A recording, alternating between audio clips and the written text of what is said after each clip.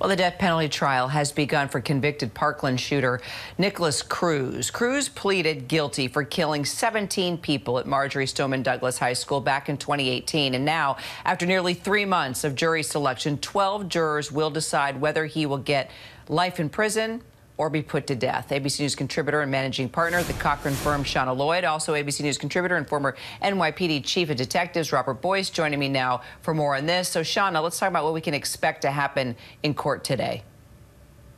What you can expect to happen is we're going to see the state put forth all the reasons that each of these particular victims had as aggravating factors, things that made this crime aggravated and worse than what it was charged, and will show that they should and they are warranted the death penalty in this particular trial.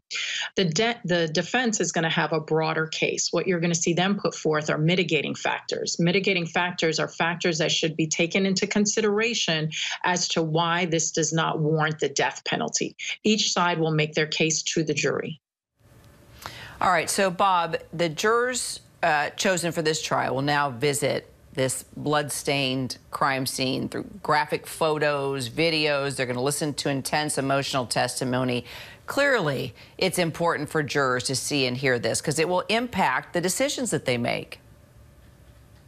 It is, and it's remained intact, the school, as it was with the bloodstains, as exactly as you said.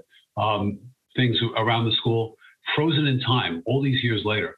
So it's really going to be interesting to see what the mindset of the jurors see, and exactly all the things, the planning that this man did prior to going in, his anger and all these things will factor in. But that crime scene that they walked through, all the evidence of the shooting of the individuals who were lost, all that goes into the jury's mind, and it's going to be tough to sort through for them. So, Channa, for Cruz to receive the death penalty, the jury clearly has to be unanimous on this. The defense is hoping for life in prison with no possibility of parole. So what do you think could happen here? Because mental illness clearly is going to play into this. And how do you think it'll play out? I mean, we have a number of polarizing issues, right? We have mental illness that is definitely going to come into play. We have the death penalty itself. These are topics and concepts that jurors typically struggle with. So what we're going to see, however, though, is that they get to actually experience and see what was happening from the victim standpoint. And I think that's going to have a really significant impact on our jurors. All right, Channa, Bob, thank you both so much. Hi, everyone. George Stephanopoulos here. Thanks for checking out the ABC News YouTube channel. If you'd like to get more videos, show highlights, and watch live event coverage, click on the right over here to subscribe to our channel. And don't forget to download the ABC News app for breaking news alerts. Thanks for watching.